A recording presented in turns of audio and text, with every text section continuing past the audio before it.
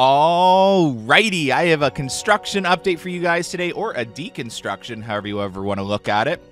So over here at Wonder Mountain, you can see that they've started to remove that outer shell of the peak there. They're going to remove a bit of it just to make it more vertical, to come down to avoid, the train shooting out of there. They are not removing the peak, don't worry, or at least in the construction tour, they told us they weren't removing the peak.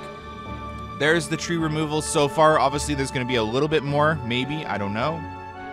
Maybe they just needed to clear what they needed to clear so they can dig the footings there. There is stuff going on inside the mountain. So we'll be able to see a lot more in the haunted house inside the mountain. I'm hearing you can see a lot of construction in there. So that'll be really exciting to see. Over here in Extreme Skyflyers Wonderland, a lot of work going.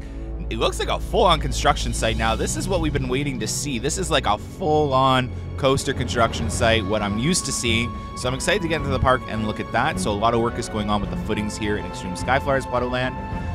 So yeah, really excited for Haunt today because you're going to get to see a lot of angles and viewpoints that you didn't get to see about work inside the mountain. You'll be able to see Extreme Skyflyers Wonderland. And yeah, we'll be able to see if there's any vertical construction. But so far, no more vertical construction. And no more track pieces have arrived. We'll have to wait and see today if that's a change. This footage was filmed 2 days ago.